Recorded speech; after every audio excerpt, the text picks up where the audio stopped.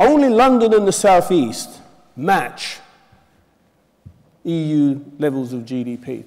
Something like 30 to 40% higher than in the rest of the country.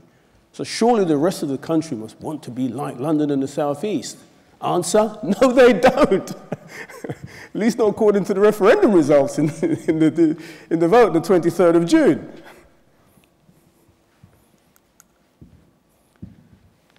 How do we know that this is true? Well, if you look at GDP per head, so adjusted for population, per capita income growth in the UK is something like 27%, lower than that on average in Europe.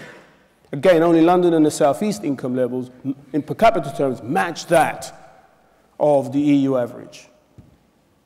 So it must mean that per capita GDP levels in the rest of the country are much lower than in London and the South, and of course they are, which is where some of the discontent comes from.